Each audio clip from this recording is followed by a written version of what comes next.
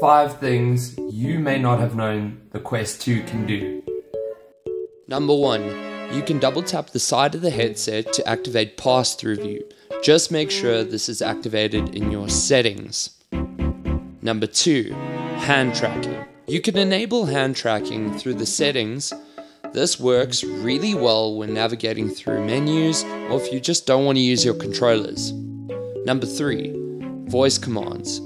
You can enable voice commands by double tapping the Oculus button on the controller and then simply saying, "Hey Facebook," followed by your basic command. Number 4. Bluetooth.